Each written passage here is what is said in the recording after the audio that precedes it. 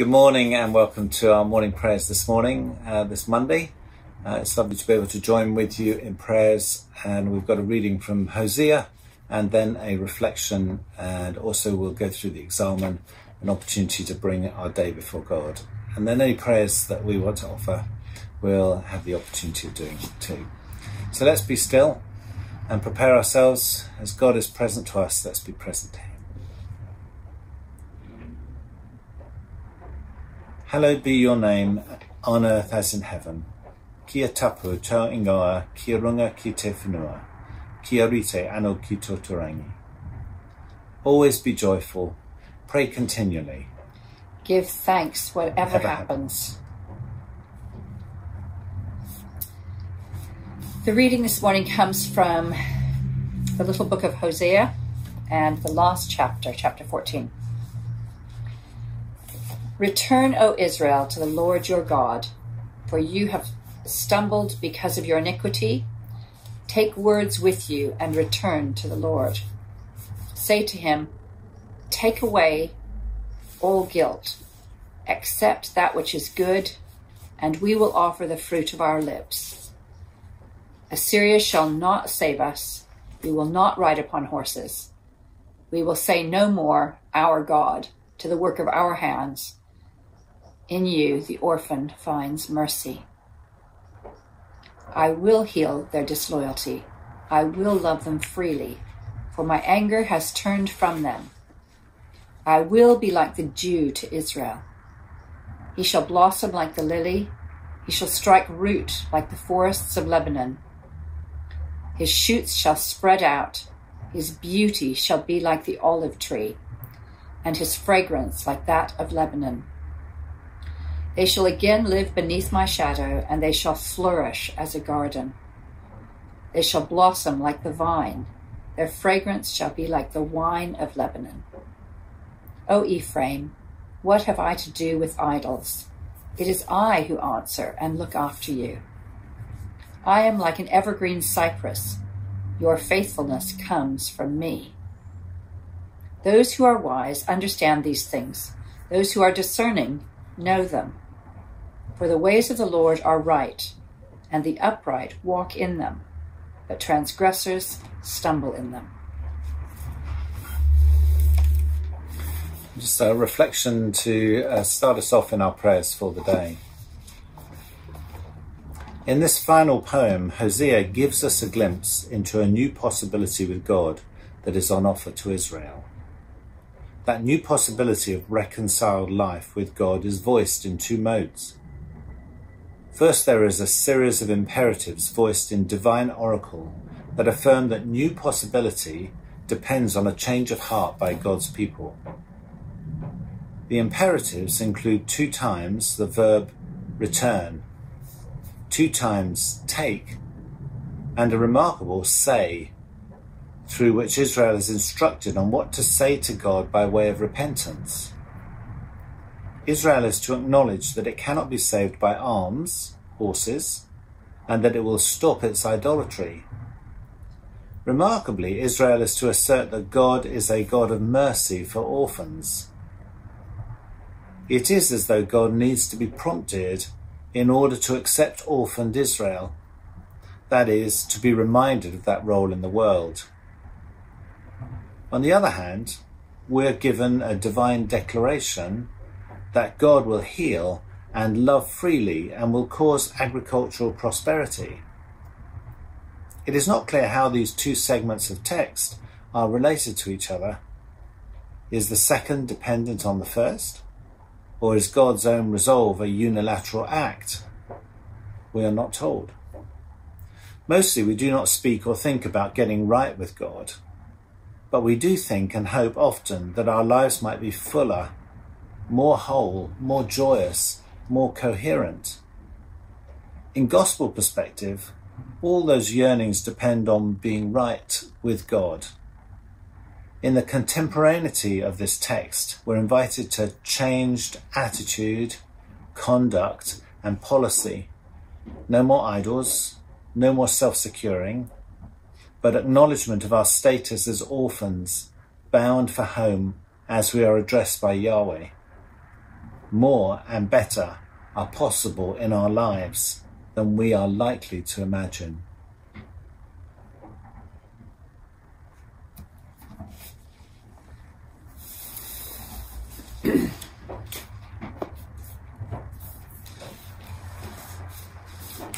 So we come to the examen. Today is a fresh day. It is a good day, Lord, because you have made it. Therefore, it is full of possibilities and hope. Jesus, you are our source. Help us to live the day with you in the center.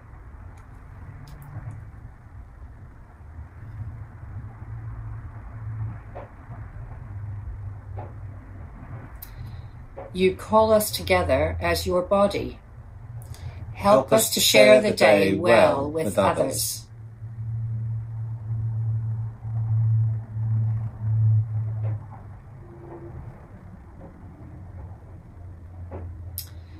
Yours, Lord, is a revolution of love. Help us to share good news with the lost, the lost, and the least.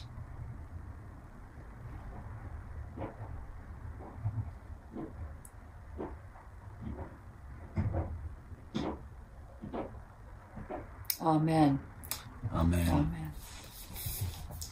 Now we come to a time of prayer, and we'll start globally, and then we'll work down to any personal things we want to bring. And we'll allow some space for you to say your own prayer where you are. So let's pray, first of all, for situations around the world. And we pray for the recovery of those who are suffering from COVID-19.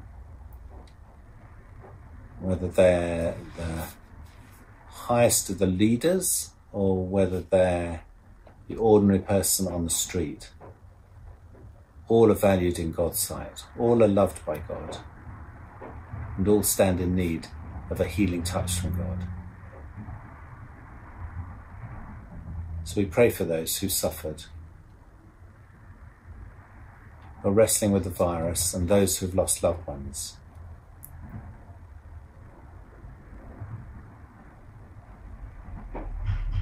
We pray for those in positions of leadership and responsibility, that actually when we come to vote them in place, we pray that those leaders would behave responsibly and work for the common good.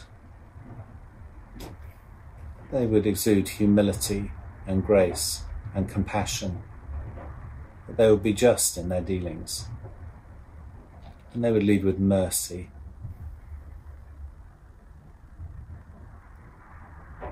Lord, in your mercy, hear our prayer.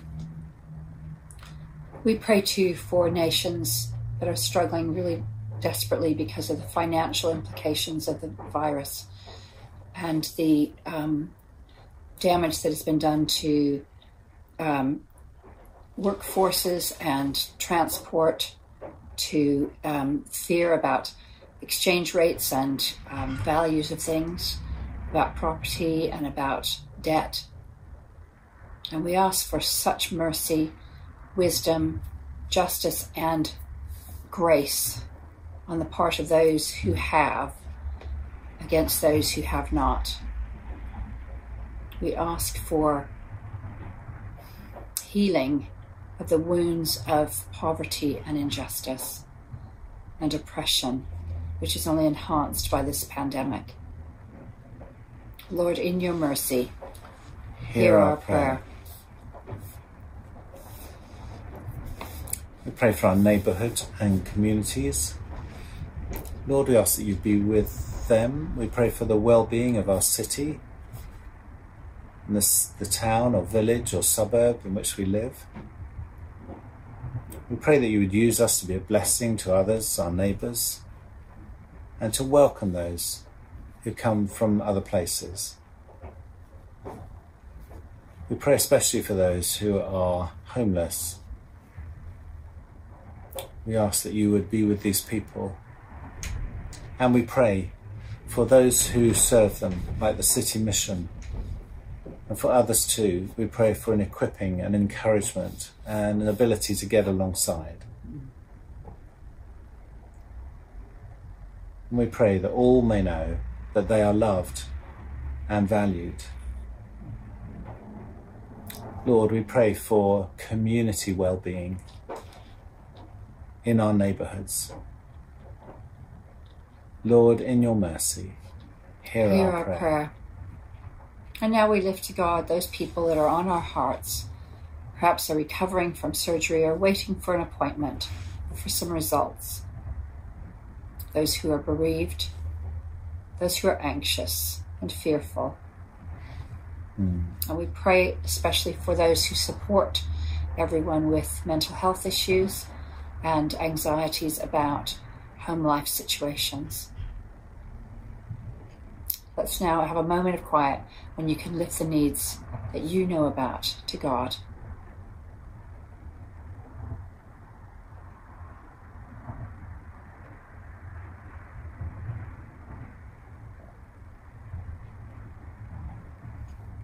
Heavenly Father, I thank you so much that you are the father to the orphan and the widow. You are the lover to the lonely. And you are the brother and sister to those who are far, far from their families. We thank you that you are the God of eternity. And so we commit into your hands those who have died. We pray for such undergirding for all of those who are grieving. And then we pray for those whose lives are in danger because of ill health or any other reason. We ask for the carers to be strengthened and encouraged and to be upheld. We cry out to you because you are the father and mother, the heart that we need. And we lean into you, Lord. Lord, in your mercy, hear our prayer. Now as we conclude our prayers, just take your hands and open them like this. Just so you could have them, rest them on your legs or whatever, but just have your hands open to receive the grace of God, Jesus, and receive the Spirit of Jesus into your life for this day. Just in this moment of silence, receive.